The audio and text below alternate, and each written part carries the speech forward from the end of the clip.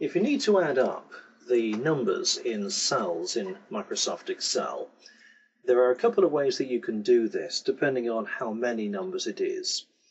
If we just stick a random number in cell A1 and then we'll stick another random number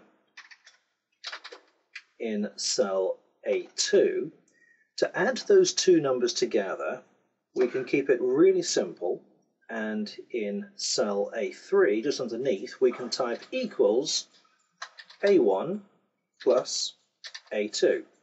Simple as that. And that will give us our result. That's the number at the bottom there. So that's the simplest way of adding up two numbers.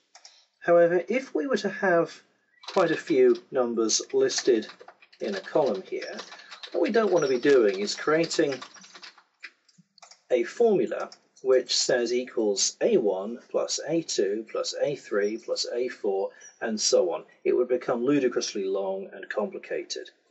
Instead, there's a very simple way that we can instruct Excel to add up a group of cells, and all we have to do is tell it where that group of cells is. The formula, as usual, starts with equals, and then we use the word sum, which means add up. In brackets, we then tell it where that group of cells is that we want to add up, and again, the simplest way of doing this is to highlight them. So click and drag to highlight all of the cells we want to add up. And you can see when we let go, what's happened here in our formula is Excel has included the first cell in that group, A1 at the top, then a colon, followed by A9, which is the last cell in that group.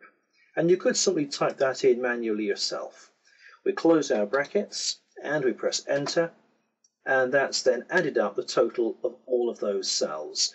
And of course, if we were to change one of those numbers, then that formula would immediately update. And we can see it's got a little E in there because the number is too long really for the cell.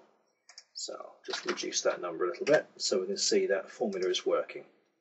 Now there is a quicker way of doing that without having to type that formula in yourself. Let's delete that now.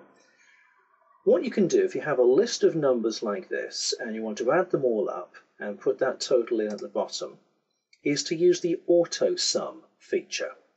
Now on your toolbar at the top, or the ribbon in the home section, we come along to the right hand side and you'll find this little symbol, looks a little bit like an E, and if we click that symbol once, what happens, if we look over here, is our group of cells has been highlighted and that formula has been entered, guessing, and Excel here is guessing, that this is the correct group of cells. If it's not, we can highlight any group of cells that we like, but we'll highlight that group, that's the one we want.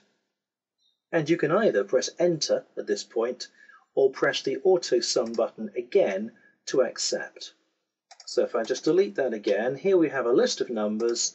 To add that list up very, very quickly, simply click the autosum button twice and the job's done.